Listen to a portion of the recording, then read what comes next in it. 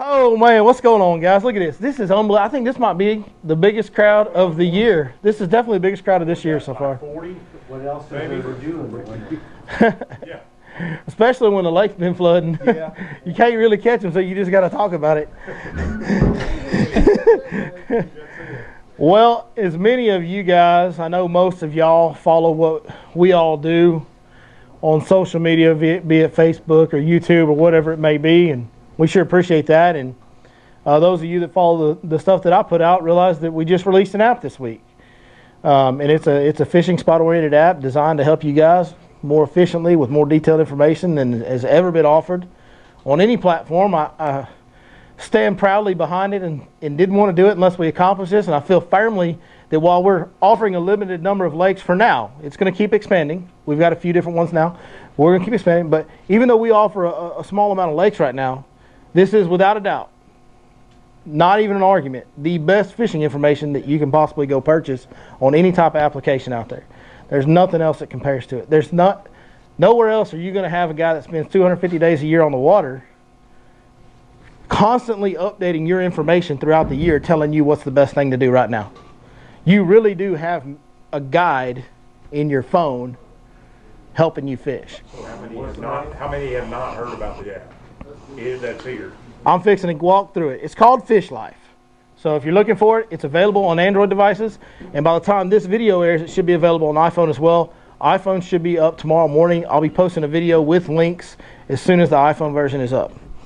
And you can catch that on Facebook or YouTube. We'll put it everywhere. But it's called Lyfe with a Y, L-Y-F-E. Because somebody beat us to Lyfe the regular way. But so you'll open it up. And I'm already signed in, but you'll come to a deal right here. It'll be a blank screen, and you'll have to go ahead and log in, create a user account. This costs nothing. Absolutely free to download, free to create your account. You'll be able to preview what accounts are available right here. As you can see right now, we just have 3 packages. We have East Texas Power Plant Lakes, which is the 4 Northeast Texas Power Plant Lakes, including Monticello, which is not really one, but kind of used to be one, but it's still a great lake. It's full of bigots. Of course, we have the Goat Lake, our home lake, Lake Fork, and we also have a contributor from DFW that's doing a Ray Roberts package for us. We are going to have other anglers from other places come on board and contribute the same type of content I do on my home bodies of water, on their home bodies of water, and you have my word that we're not going to use anybody that doesn't deserve to be used. Like, everybody that contributes on this app will be making profitable money, tournament fishing, making their living fishing, guiding. They will be a profitable for a living fisherman if they're contributing to this app. So I'll put my word on that. If it's on here, it's the best info you can buy. Once you do that, I'm automatically subscribed to all of them because it's kind of my thing. But once you do that, you'll click one of these, okay, and it'll bring you to a zoomed out version of your map like this right here, right? Now at this point, for you to be able to zoom in, you'll have to go ahead and subscribe and pay for that package. Depending on how many spots there are, the prices will vary. The Ray Roberts package is $15 a month. It has 16 spots. We will never charge more than $1 per spot. So once you've subscribed to it, you can zoom in. And so you got spots like this right here. And I'll kind of walk this around the room. It's just waypoints. I'm fixing to click it again. It's just waypoints, guys. That's all it is. It just looks like map pins on a lake. But it'll also, if we were on Ray Roberts right now, you would see a blue dot where our boat location is as well. So your boat, if you're following that, it shows you where you are in retrospect to on the map.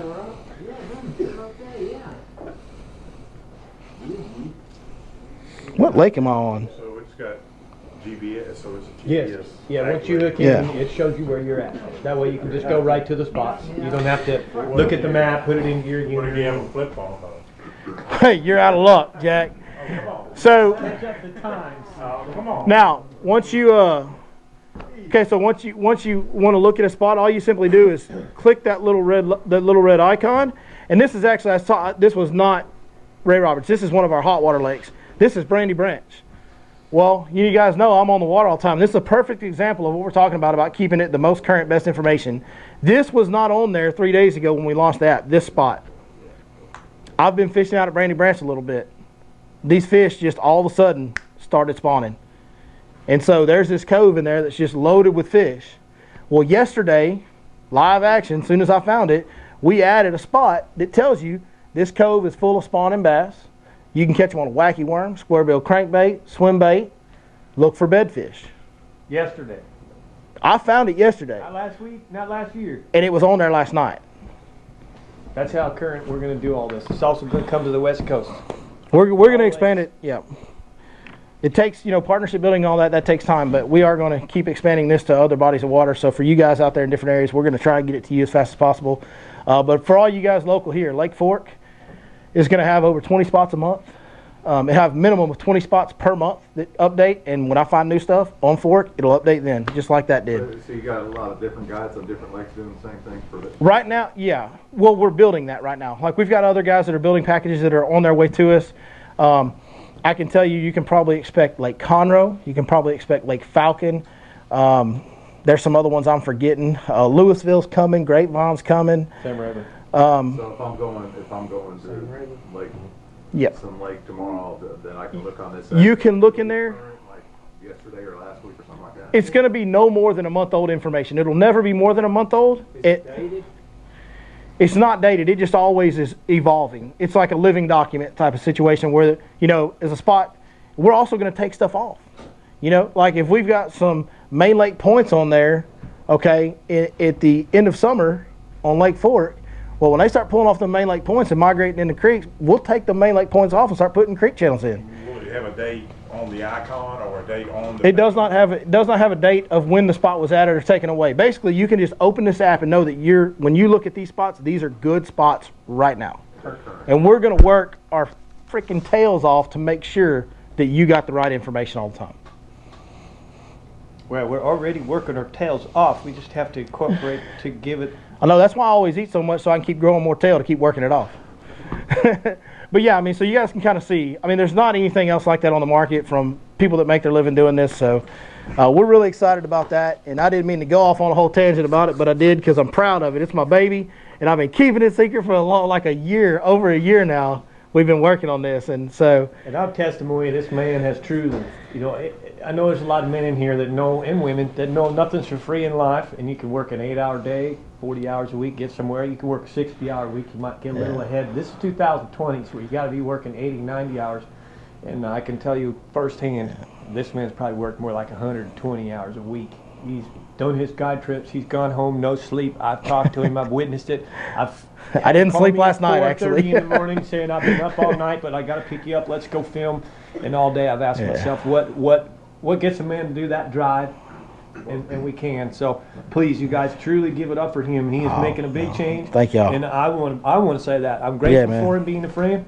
And this is all awesome. It's been a lot of work, and we're really, really proud of it. And it ain't over. It's the work. No, yeah, we're kind of at the beginning. More. I'm glad you're doing it. And what do you say to the ones, because I don't know, you know your stuff. What do you say to the ones that would say, oh, the spots are going to get overloaded? Well, that's why, and that's why they update constantly. And here's the other part of it, too. Yeah. So let's say that everybody in this room downloads Lake Fork, right? Okay, if everybody in this room downloads Lake Fork, and half of you try to go to Creek Bend 1. Here's the best part about this app, and the people that will get the most out of this app will use it as this. You go to Creek Bend 1. You look at it on the map. There's another boat fishing it, but you study it. You check it out. You see what I'm looking at on there, and now you can take that and duplicate it across the lake. You know that type of spot, you know that if I find a creek bend that looks like this and I put a black and blue jig in it, they're biting it. Because that's what the app says. So now if I can find another creek bend that looks like this and put a black and blue jig in it, I'm going to get bit. My chances go way up of getting bit. There's no guarantees in fishing, but you know what I'm saying. That's a perfect time to start talking about that, isn't it? Speaking of that, creek bends. Yeah, let's That's perfect time. If you have app questions, please hold on to them. Please remember them. I do want to answer any app questions that you have, but I do want to not drag the video out too long, and I want to get on topic for what we're talking about. And we talked about 2 weeks ago at the last seminar, I discussed how to fish that jig in that creek bend and how to work it through that thick cover and how to get those bites and all that stuff. So what I wanted to kind of show you guys today is, hey, we've got an app that's going to help you find some creek bends for January. It'll help you find some more creek bends in February just by using the app. But what I really want to help you do is go to any body of water you want to, be it Ray Earl's pond in the backyard or be it Lake Fork or wherever you want to go, and be able to go out there, kind of locate the creek channel on your map with the little blue lines, but they're not exact. But you know what is exact? Side imaging. Side imaging is 100,000% Let's show them how exact it is. spot on. Yeah, that's an airplane. I didn't know Ford had there.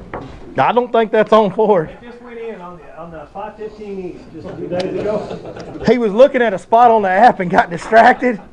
No, what I really wanted, folks, is I wanted to actually come up with an image besides a creek and a bunch of underwater junk, something that you would really commonly know what it is, so that you could yourself, anybody that has been familiar with side scanning, it's been one of the toughest things to talk about and teach. I wanted you to understand, basically, it's kind of like you swimming down to the bottom and looking. It's an image from the side, just like it says. So is that DC sound? Yes, What did Ronnie Kelly say when he was fishing with that crankbait? He knew it was a good year DC 227-35E. When he hit that tire with that crankbait, that's it. All right. So that being said, when you want to go find creek channel, me and Ronnie Kelly left for Falcon today, so that's the only reason he's not here tonight, and he'll be gone for a couple months. But fish freaking wrecking machine. he catches all of them. I asked Ronnie the other day how many he caught. He told me all of them. All of them. Halfway there, he's already caught all of them. No, we were on Welsh Boy, and he did put a cleaner on. He's got them dialed. That's for sure. We were talking about this. Creek channel bends are somewhat of a lost art. And Mike, you can back me up. I mean, you're talking about main lake points. And creek channel bends have kind of become a little bit of a lost art out here. And guys, I'm just going to tell you, over the years, I mean, when you're talking about cold water, there's been more double-digit class fish caught in a creek channel bend on a black and blue jig than everything else combined. Put all the other stuff in a pile. That's done more damage. So it's something that's kind of gone by the wayside a little bit. You know, it's definitely not honed in on as much as it used to be. The lake's evolved, but they will fish, predatory fish and bass will always look for the heaviest cover and the most exaggerated, weird elevation changes. And there's nothing more sharp and drastic in these type of lowland reservoirs than a creek channel bend where the water washed out the edge of that creek and it has a straight bluff wall, sometimes 6, 8 feet, 10 feet tall. I mean, it'll just be shoom, boom, and roots hanging out over it, thick, heavy cut. I mean, there's nothing more dynamic in our lakes than these creek bends. What about the other side of the creek that makes a main lake? The inside bend, it does make a little bit of a point, a sloping point. It does, so they can use that as well. But I'm getting off topic a little bit because I get all excited when I start talking about creek channel bends, because I'm telling you, like, as I'm talking to you guys, I'm like feeling those roots in my head, and I'm waiting for that jig to fall. Like, that's what's going on. So I start getting excited and I get off topic. But so side imaging is your best way to find creek channel bends. So I'm going to kind of show you guys what a creek channel and the beginning of a bend looks like in this image that Mike found for us. Thank you, Mike. Hey, that's a real image. That one right there is a real image, and this is a real image. This is too, but this ain't on Fork. Yeah. So what I'll do is I go out and I get around the creek channel and I just start zigzagging. Right? Especially I want to get around where I see on the map the creek channel is going to make some kind of a bend or a junction. Where this is always incorporated with your mapping. Yes. Your mapping will kind of give you an idea where your creeks are. Your mapping will get you close, but my creek bend may be right outside the front door and the map has it here. So I have to do this. Now you'll be using your sonar and you'll see the drop when it drops down into the creek. It makes the U shape. And then if you look on your side imaging, you'll see something that looks a lot like this. And I'll pass this around here in a second. But what I'm going to do is if you look right here, this creek is starting to make an outside bend up here. Okay. Now we don't have the whole bend on this image here, but we're pretty close. We got half a bend, right? Because this creek's going to keep turning this way, right? So what I'm going to do is I have a unique waypoint that I use to mark creek bends. And you can pick whatever waypoint you want. It can be, I've got a little blue diamond that has a little black wave through it. The reason I use it is because I wasn't using that for anything else. So I use it to mark creek bends. And I'll actually start, right out here where the bend starts, and I'll freeze my side imaging once I got the whole bend in my image, and I'll just go beep, beep, beep, beep, beep, beep, beep. Now, guess what I get to do? When it's time to fish that creek bend, it's really simple once you mark it on side imaging, because all I do is I set my boat up. When I'm looking at my map, I've now got a horseshoe of waypoints on my graph. So I'll get on my front graph and I'll drive my boat If that horseshoe sits like this, I'm going to park my boat right here, where I can just fan cast to the left and right and all in front of me. And I'll park my boat right there, and we got spot lock now, so I'll go beep, and then I go like this, and I creep it. Because we got to fish them real slow. That's how we fish those creek bends. And just work my way around the entire bend. Okay? And that what that does is that opens it up for me when the lake is low. I mean, when the lake's full. Because when the lake's low, it's real easy. Like when the lake's low, it's so simple to fish creek bends. Because you see the trees that are lined up, them big old live oak trees lined up on that creek bend. They're the biggest ones out there. And you can kind of follow the channel on those live oak trees. And on top of that, you can put your jig right beside that live oak tree because you can see it. Right now, you can't see it. So you got to do this. Like, it can still be done. It just takes a little more thorough work. The key is when you're in there too, and you lay down those, say 5, 6, 7 waypoints so that you have a reference by mapping, and you start what I call fan casting. Cast on, cast on, cast on, cast. Foot apart. You're dissecting. You're probing that bottom. When you find what you're looking for, which is obviously the bite. Yeah. Or the roots where the bite That's comes it. from. The real hard, firm roots. That's the deal. That's what you want to earmark and going to repeat that over and over Yeah. and over again. So in a 25, Pass it 30 around yard for me, section, bud. you might have 2 or 3 juice spots that you're going to discover, and that's what you're going to concentrate on, constantly having that bait in. And here's maybe the best part about this style of fishing and this time of year that we're doing it in. When you get a bite, when you're in a creek channel bend, and you throw at this particular angle, and you feel those roots, and then you get that bite, and you set the hook. You may not get bit again right there today, but I almost promise you will tomorrow, and the next day, and the next day, and the next day. It's a home this time of year. They're traveling up down these creek bends as they move with the weather, and they stop on these creek bends, and there's a reason he picked that root system. It's the most exposed, it's got the hardest bottom, whatever the reason may be in his little pea-sized brain. And the others with it usually. The other guy in there ain't got no bigger brain than he does, and he's going to the same tree tomorrow. You know what I'm saying? Like, I can't tell you how many times, especially when we can see the tops of trees, and Mike, you've seen this happen, but we can roll up to, like, I can roll up to a creek bend and go, throw to the left side of that tree right there. Tonk. I mean, it's automatic. When you see the trees, it helps. There's one more thing we didn't talk about in this image. Anybody have any idea what we did not discuss real quick? What do you see on that right there? What do you see? I'd say the log. What do you see in that? Hard bottom. Yes, sir. And I'm looking at it the wrong way. Yeah, and it's a real hard bottom. There's a tree. There's a tree hard there. bottom and potential shell.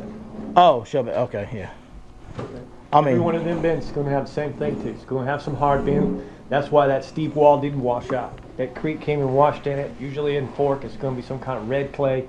So it is harder content. iron ore sometimes. It's a harder bottom, and it also tends to have that current of some kind coming through it or around it. So you can see that highlighted part that I really want you to make sure you notice. That highlighted part, unlike up Yeah, here, that's a harder bottom. it's a Yeah. much harder bottom, and because it's so lit up, it's the shell bit. Now, one other little clue that I wanted to touch on before, and I'm gonna let Mike really. Mike's gonna get really into side imaging and some of the finer things of that, which he's much more.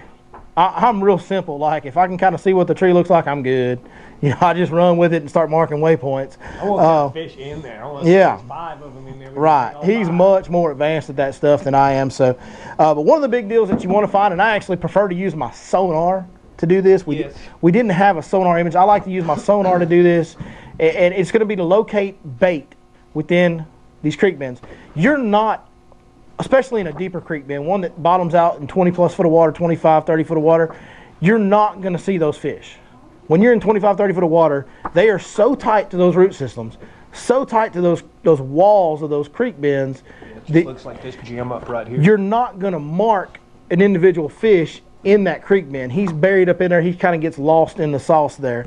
But the way that I dissect which creek bends are good right now today and which ones aren't is the bait presence. Okay, and there's 2 things that are going to help you with this. One is the way that I like to do everything, kind of like just hum and get in tune with nature, right? When there's a loon diving in your creek bend, you're on the juice. Just 1, 2, whatever. 2 or 3 is fine too, but even just 1. If there is a loon diving in a creek bend, you're on the money. There's big shad there. There's a mouthful what he just said there. So do you go looking for creek bends or do you go looking for loons? Yes.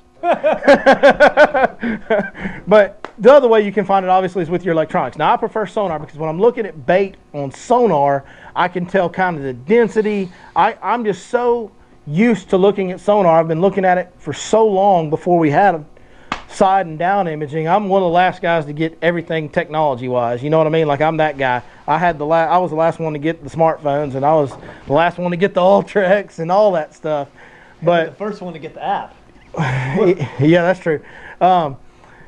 Hey, never mind. I'm not going to say that.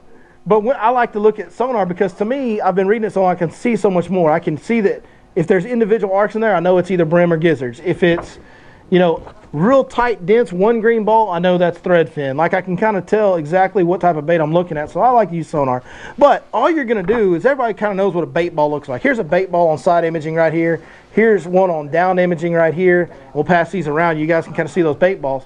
But when you're idling that creek bend and marking your waypoints, you want to see bait presence. And you want to see a lot of bait presence.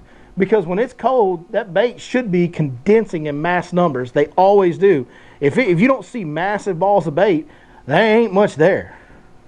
So that's the second thing you got to look for to really break down. I mean, this is like, we're giving you everything. Like right here, like this stuff I'm telling you, like you know how to go out and do it just as good as I do. If you can soak all this in and put it into practice. And that's kind of the end of my deal on creek bends. I just want to show you guys how to kind of find them using side imaging in your electronics. Because I don't know much about electronics, but what I do know, I know. You know plenty. I bet you nobody noticed in this picture that the temperature was 21 degrees Celsius. I'll bet you nobody noticed in that picture that I ain't fishing there, Jack. That plane's under ice right there. How do they get that image through the ice? It just shoots through the ice? That's crazy. All right, so, you know, Billy started this out talking about how you guys follow us and whatnot. We appreciate that so very much.